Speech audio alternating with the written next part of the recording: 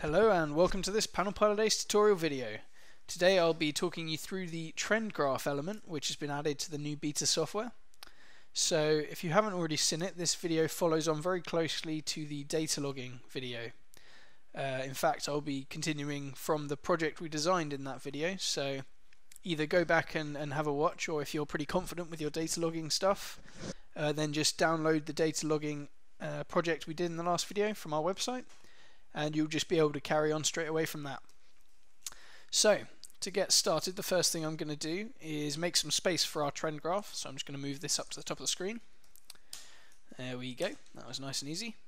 So over here in our visual elements we've got our trend graph element, which, may I say, looks very nice. Okay, so what am I going to do with it? Let's set you up to take up a bit more of the screen. A bit cramped at the moment. Give it a bit more height. There you go. Let's just align it horizontally with the screen. There we go. There's our nice trend graph element. Okay, so first thing I'll do is I'll take you through some of the properties we have here. So the first and foremost, probably the most important, is the data logging property. So this needs to point to a local logging variable. So you'll see, a local functional element for logging. Our logging power element is the one we're going to use here, which links to our log_power variable. Okay, so I've set that up.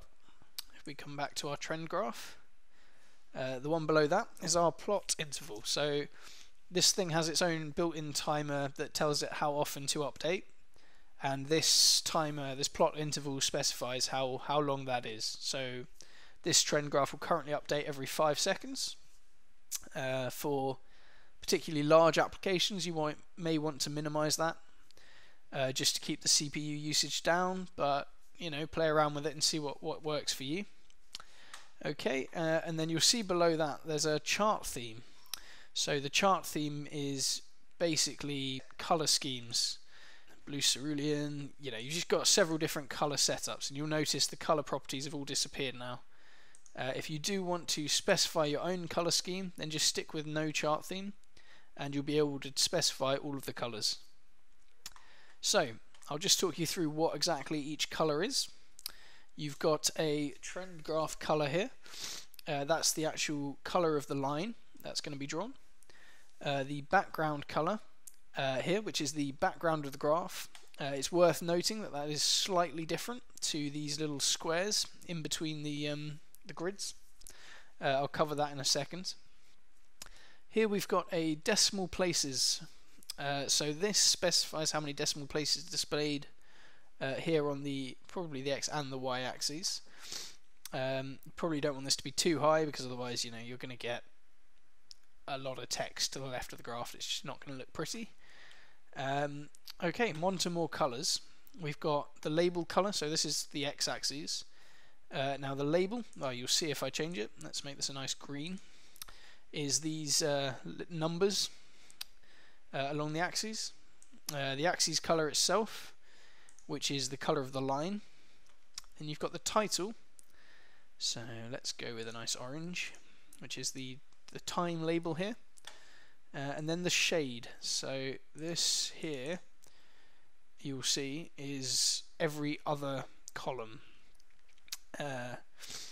It's an interesting one, but it allows you to alternate the colors. It's just a generic graphing property. Sorry about that.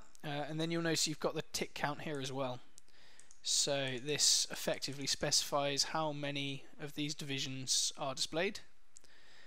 Obviously. Okay. And there you have it. So let's just take a couple of those off, back to 5. And then moving on to the y-axis here, you've got your min and max range. So for power, on the emulator, our inputs are going to be between 0 and 10 volts. Timesing two of those together, that gives us a range of between 0 and 100 watts that we could potentially have. So I'm just going to change the range of my graph to that. Okay, back to the colors. Similarly on this side, you've got label, which is your numbers here. You don't have a title this side, You've got an axis color this side as well. It's got a nice light blue, and a shade color, which is the other interval. So this could be a nice light green. Yeah, and then you've got several other standard properties: opacity, transform origin, rotation clockwise, scale, layer, etc., visibility. All of these behave exactly the same as on other visual elements. Okay, what I'm going to do now is reduce the time taken for a log here, because at the moment it's set to every minute, which I'm not going to wait a minute to update my graph. I just want to do 5 seconds for now, just so I can give you an example of it running. Also going to change some of these colours back. So let's just put you back to white for now, as well as you. Okay, so there we go. Let's just try running that. Okay, and our graph is starting off on the bottom there. I'm just going to up the input on one of them and the other one slightly. Hopefully this is going to update our power to about 14 watts. So just wait for the graph to update. There you go. We've got our new reading on the graph. Okay, and if I keep increasing this, that number should go up pretty drastically. So you'll notice the graph is currently set to update every 5 seconds. There you go. And we can drop that value again. Hopefully we'll see it represented in the graph. There you go. So you can see the trend graph running there without any problems. Our average power has been updated accordingly. Yeah. So that's really all there is to the trend graph. So thank you very much for watching this PanelPilotACE tutorial video.